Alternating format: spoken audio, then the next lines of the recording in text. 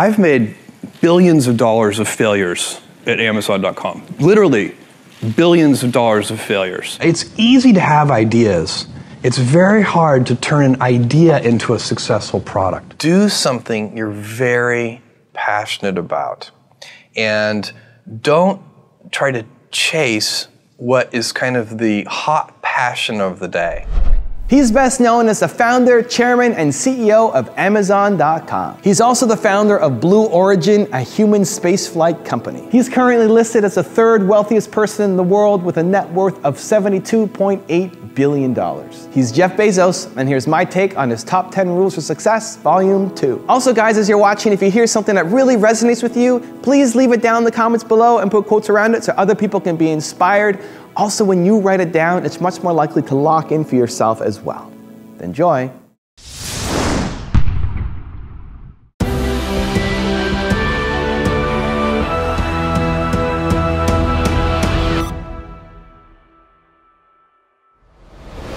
My job, one of my jobs as the leader of Amazon, is to encourage people to be bold. And people love to focus on things that aren't yet working. And that's good, it's human nature. That kind of divine discontent can be very helpful. But it's incredibly hard to get people to take bold bets. And you need to encourage that. And if you're gonna take bold bets, they're gonna be experiments. And if they're experiments, you don't know ahead of time whether they're gonna work. Experiments are by their very nature prone to failure. But big successes, a few big successes compensate for dozens and dozens of things that didn't work. So, bold bets, AWS, Kindle, Amazon Prime, our third-party seller business, all of those things are examples of bold bets that did work, and they pay for a lot of experiments. I've made billions of dollars of failures at Amazon.com. Literally, billions of dollars of failures. And, you might remember Pets.com or Cosmo, or give myself a root canal with no anesthesia very easily. None of those things are fun, but they don't matter. What really matters is companies that don't continue to experiment, companies that don't embrace failure, they eventually get in a desperate position where the only thing they can do is make a kind of Hail Mary bet at the very end of their corporate existence. Whereas companies that are, making bets all along, even, big bets, but not bet the company bets. I don't believe in bet the company bets. That's when you're desperate. That's the last thing you can do. We know from our past experiences that big things start small. The biggest oak starts from an acorn, and you've got to recognize, if you want to do anything new, you've got to be willing to let that acorn grow into a little sapling and then finally into a small tree, and maybe one day it'll be a big business on its own. And in fact, that's one of the mottos for one of your initiatives, and forgive my pronunciation of the Latin, but Gradatim ferociously. What does that mean to you? Well, it means step by step ferociously. And it's the motto for Blue Origin. Basically, you can't skip steps. You have to put one foot in front of the other. Things take time. There are no shortcuts. And but you want to do those steps with passion and ferocity. I think probably our most important piece of intellectual property is our brand name. And I think people, and I think this is very important for anybody who's going to start a company or market an invention to understand, is that brands for companies are like reputations for people. And reputations are hard-earned and easily lost. So the most important intellectual property that a company can have is, for us, it's Amazon. It's that name, but what it stands for. And we've worked very hard to earn trust. You can't ask for trust. You just have to do it the hard way, one step at a time. You make a promise and then fulfill the promise. You say, we'll deliver this to you, tomorrow, and then you actually deliver it tomorrow. And if you do that over and over again, then ultimately you can instill your company's name with a reputation. And that's, I think, sometimes people talk about brands in this very amorphous way, but for me, I like to think of it as a person, and what is the reputation that that person has, and how have they earned that reputation? I think stress, you can be, I think one of the things that's very important to note about stress is that stress primarily comes from not taking action over something that you can have some control over.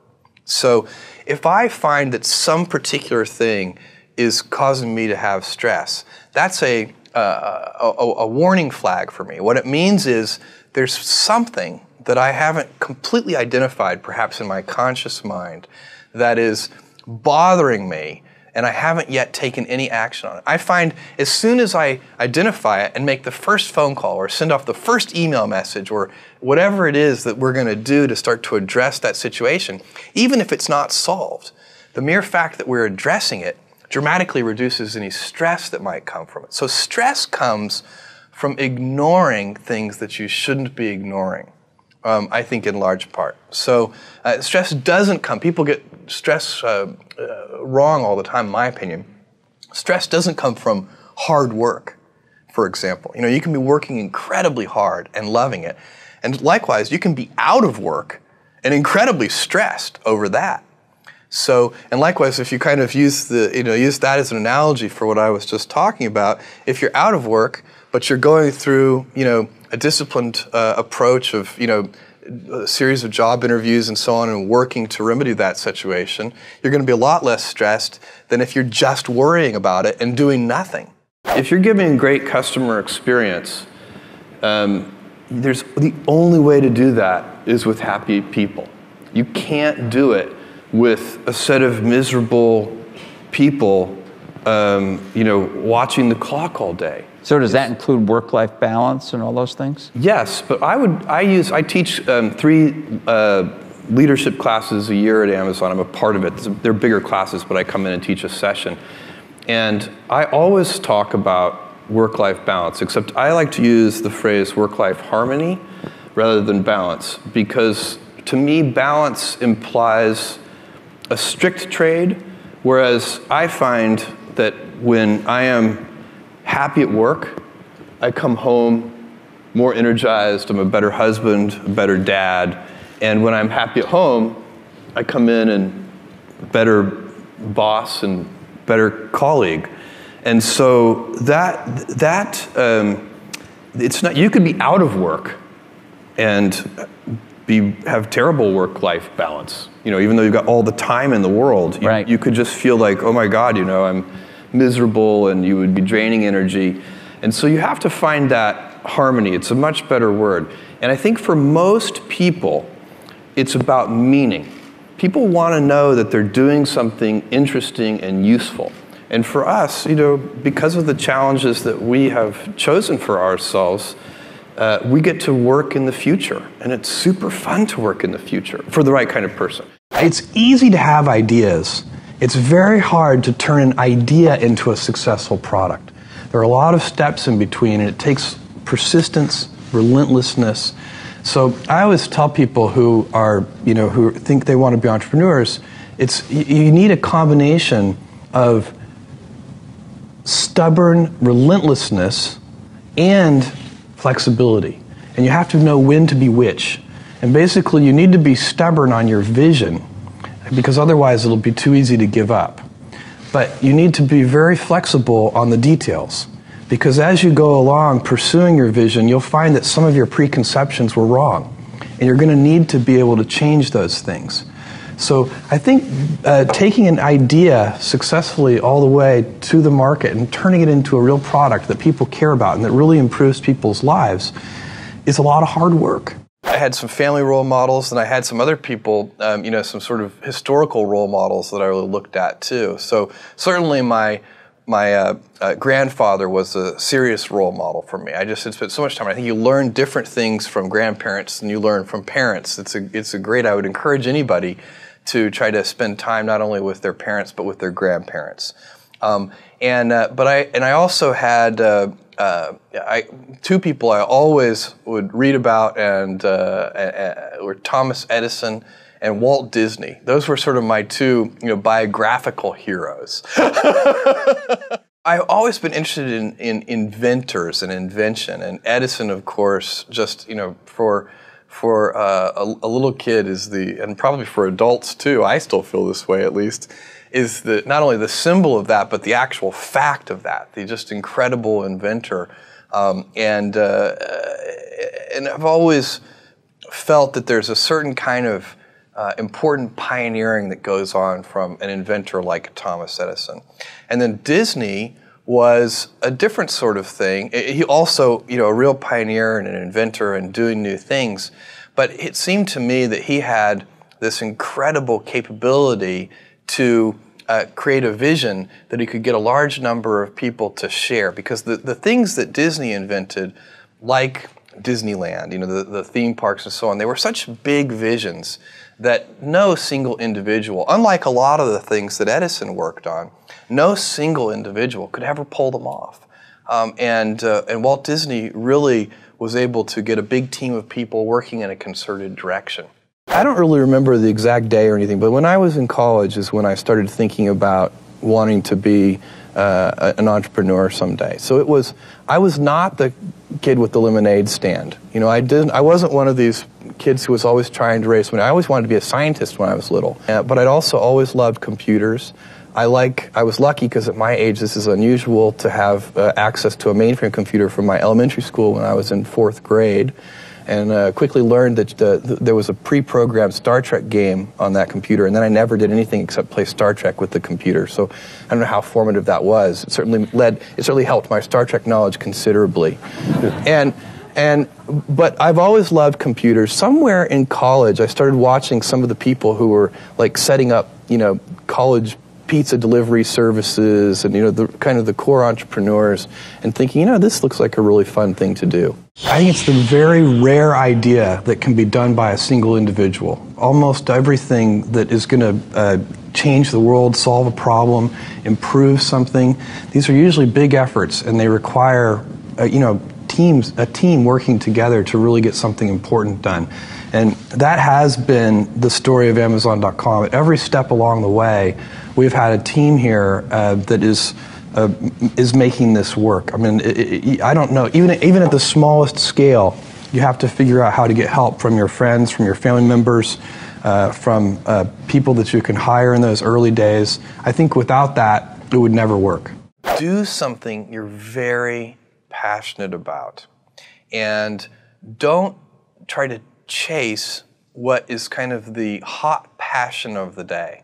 I think we actually saw this. I think you see it all over the place in many different contexts, but I think we saw it in the internet world quite a bit, where at the sort of peak of the sort of internet mania in, say, 1999, you found people who were very passionate about something. They kind of left that job and decided, I'm going to do something in the internet, because it's it was almost like the 1849 gold rush in a way. I mean, you find that people, if you go back and study the history of the 1849 gold rush, you find that at that time everybody who was within shouting distance of California was, they might have been a doctor, but they quit being a doctor and they started panning for gold. And that almost never works. And even if it does work, according to some metric, financial success or whatever it might be, I suspect it leaves you ultimately unsatisfied. So you really need to be very clear with yourself. And I think one of the best ways to do that is this notion of projecting yourself forward to age 80, looking back on your life and trying to make sure you've minimized the number of regrets you have. That works for career decisions. It works for family decisions. Do you want? I have a 14-month-old son, and it's very easy for me to, if I think about myself when I'm 80, I know I want to watch that little guy grow up. And so I don't want to be 80 and think, shoot, I missed that whole thing, and I don't have the kind of relationship with my son that I wished I had, and so on and so on. So if you think about that, so I guess another thing that I would recommend to people is that they always take a long-term point of view. And I think this is something about which there's a lot of controversy. There's a lot of people, and I'm just not one of them, believe that you should live for the now. I think what you do is you think about the great expanse of time ahead of you and try to make sure that you're planning for that in a way that's going to leave you ultimately satisfied. So this is just this is the way it works for me. And I mean, everybody needs to find that for themselves. So I think there are a lot of paths to satisfaction, and you need to find one that works for you. Thank you guys so much for watching. I'd love to know, what did you think of this video? And in general, what do you think of our Volume 2 series? Leave it down in the comments below. I'm super curious to find out what you have to say. Also, I'd love to learn, what did you take from this video? What did you learn from Jeff today? Which clip resonated the most with you? And what are you going to immediately apply to your life or your business somehow? Please leave it down in the comments and I'm going to join in the discussion. Finally, I want to give a quick shout out to Carolyn Owens. Thank you so much, Carolyn, for picking up a copy of my book, Your One Word, and posting a picture of it on Twitter. I really, really, really appreciate the support, and I hope you're enjoying the read. So thank you guys so much for watching. I believe in you. I hope you continue to believe in yourself and whatever your one word is. Much love. I'll see you soon.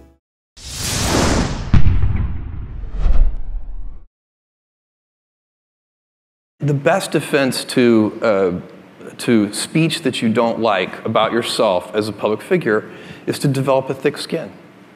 It's really the only effective defense, because you can't stop it. You are going to be misunderstood. If you're doing anything interesting in the world, you're going to have critics. The only way, if you absolutely can't tolerate critics, then don't do anything new or interesting. And then you can insulate yourself. Then think how wonderful your life will be. Is that the Bezos principle? Yeah. Usually people, if you see something, I don't know, you're kind of a public figure, and things have probably been written about you that you didn't think were nice. That's true. And my advice, if you came to me and said, Jeff, somebody wrote this and it really hurt my feelings, what should I do? I would say, go stand on a street corner and watch in a crowded urban area and watch all the people walk by. And think about what they're thinking about. I bet you none of those people are thinking about you. If you're standing on that street corner, and really in your mind you can do this thought experiment, like, okay, there's a woman who just walked by. What's she actually thinking about? Probably maybe what she's going to cook for dinner that night, or that the argument that she had with one of her employees, or whatever it is. Like, it's not about us. A lot of small book publishers and other smaller companies worry that the power of Amazon gives them no chance. You got to earn your keep in this world. When you invent something new, if customers come to the party, it's disruptive to the old way. Yeah, but I mean, there are areas where your power is so great and your margin, you're prepared to make it so thin that you can drive people out of business, and you have that kind of strength. And people worried, is Amazon ruthless in their pursuit of market share? The internet is disrupting every media industry, Charlie. People can complain about that, but complaining is not a strategy. Amazon is not happening to book selling. The future is happening to book selling.